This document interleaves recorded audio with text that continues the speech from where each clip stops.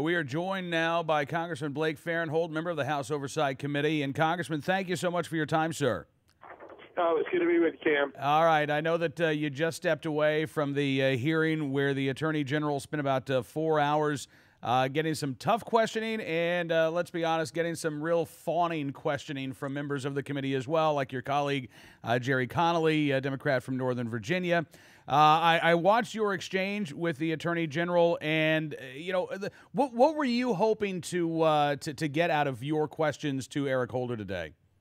Well, I wanted him to come to the realization that if you looked at the way he handled this stuff, the way somebody from the outside looked at it, rather than looking at it as somebody trying to save their own rear end, maybe he'd realize the right thing to do is step aside and get somebody more competent to run the agency. I think I really hit home when I said, if somebody under my watch was killed like Brian Terry was killed, I would want to know every day what the status is of that investigation. Yeah, and Congressman, you said that to Holder, and he really stumbled there for a while. How do I respond to that? What was your reaction when you saw him? He didn't just come back and respond to you saying, hey, I am responsible, I am a hands-on kind of guy. He really stumbled. Well, again, if it's not in your personality to be concerned about that, it's just not. And I would have had it. I would have had to have to pause a second to answer that question. But I think he was trying to come up with. I can't read anything into it, but I was surprised, and I also planted the bug in his ear about the two pilots who are down in. In Panama as well. But, and Holder keeps saying, I didn't know. I would have changed things if I did know. And as you, on the same line of your questioning, is that a good enough reason? I don't, if you didn't know, you should have known. I think we demand more of our government officials than just playing dumb.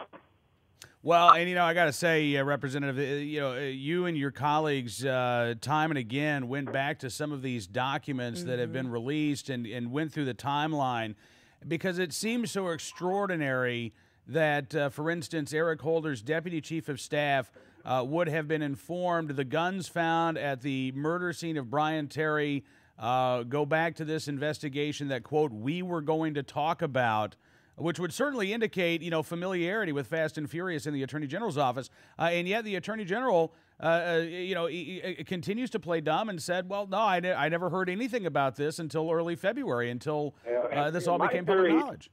Yeah, my theory is one of the reasons they're withholding some of the documents after the congressional investigation started is there's a cover-up. And we all know, back even from the Richard Nixon days, that it's a cover-up that gets you every time. Well, and it was interesting because, when many of you on the committee, a few of you mentioned the word cover-up, did you see, Holder's reaction was, oh, there you go again with that magic word, cover-up.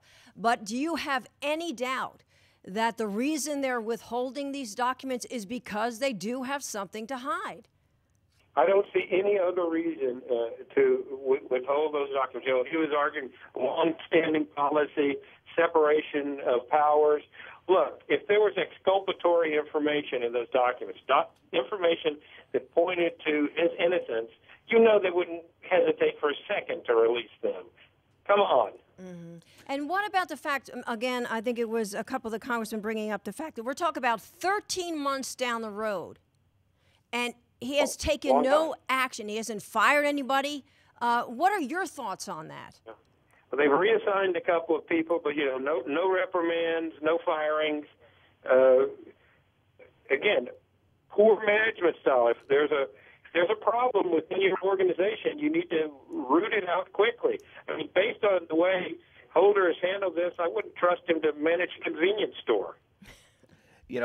Representative, when you hear some of the questions from your colleagues, like Representative Cummings or Representative Connolly, it seemed like there was absolutely no desire to get to the bottom of this, to answer these unanswered questions. In fact, we heard their tone has changed since the beginning. Early on, they were as appalled by this as we were. Now I think they're circling the wagons, and I'm even more deeply troubled by the fact that they're calling for increased gun laws, which Yes. One of my theories is the whole reason Operation Fast and Furious was green-lighted in the beginning was to create a crisis that would start the debate for stronger gun laws. I mean, I don't want to sound like a black helicopters, midnight to 6 a.m. radio guy, but it certainly is panning out that way. Well, and they came right on and asked him, what do you think about this assault weapon ban? Would that have made a difference? And Holder, I mean, he really revealed the administration's hand, and I think that's what everybody's concerned about if we see another term for this president. But, he talked about, hey, it would have made a difference on what's happening in Mexico. But, they keep talking about we need more gun laws. We need to give ATF more authority. But what difference would that have made? Bring it back to Operation Fast and Furious. Those guns still would have walked. It would have made absolutely no difference. You can still prosecute them for the straw buy. It's against the law to be a straw buyer, to buy guns for somebody else. That is against the law today. We don't have to change a single law. We could have arrested the people who bought them and stopped the guns from walking. We could have done the operation in a reasonable fashion, followed them to where they exchanged the guns, arrested both the buyer and the seller, and tried to flip them. But instead, we just let them go. With absolutely no, they were all trying to obfuscate Operation Fast and Furious with a Bush administration program where they were cooperating with the Mexican government to catch them on the other side. They're trying to blur and obfuscate this. Completely, no cooperation in Fast and Furious with the Mexican authorities at all. Representative, let me ask you, there was a graphic that was posted, and it was really fascinating, the Stonewall City that we saw here, because, Attorney General Holder kept talking about how forthcoming the administration has been and Maine Justice has been.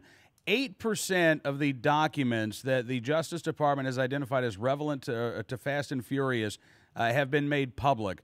48 out of 70 justice officials involved in Fast and Furious, the Justice Department has denied access to those individuals. 2/3 out of 22 categories of subpoenaed documents related to Fast and Furious, 66% have been completely ignored. And yet the Attorney General talks about how forthcoming and above board the administration has been. And again, your colleagues on the other side of the aisle put out a report this week in which they basically said, look, this investigation is completed. We don't need to ask any more questions. Have you seen anything like this in your time in Washington before now? Listen, I'm a freshman, so I don't have a whole lot of experience. But I tell you, common sense dictated that the American taxpayer paid these men and women's salary. They paid for these documents to be created. They were all working on our dime, and we have a right to see their work product as the overseers just do. Well, listen, I absolutely agree with you. Now, do you think? It seems like we're still headed towards a major showdown between the Justice Department and the Oversight Committee. The Attorney General didn't back down. I know that he said that they would continue to provide more documents, but anything after February the 4th, when that letter was sent to Congress, he said, you guys aren't going to get that information. And you know what I heard when he said that? Anything after February 4th. The day the cover-up began. Yeah. Let me ask you something. That's what popped through my head. That's just my thinking. Yeah. I've got to ask you, you had that hearing again today, and, Holder kept repeating how many times he's been there. But, what are we going to need to do? I know that Congressman Issa is threatening contempt of Congress. Do you think we're moving closer and closer to that, or are we going to have more hearings? What needs to be done? I don't know what more can happen in hearings. People can testify to whatever they want. We've already raised questions as to the veracity of responses from the Justice Department. We need to see the documents. We need to see the email. I used to be a lawyer, and I'll never forget. I was at a continuing legal education seminar, and they said the smoking gun is always in the email. I want to see those documents, and I want to see those emails. Well, it looks like it's going to be a fight to get him because he's not willing to turn him over. Bring it on. Congressman Blake Farenthold from Texas joining us here on NRAnews.com this afternoon. And Congressman, again, thank you so much for your time, sir. We appreciate you joining us so quickly after the hearing concluded. No problem. Have a good one. All right, you too, sir. Blake Farenthold, a freshman congressman down from South Texas.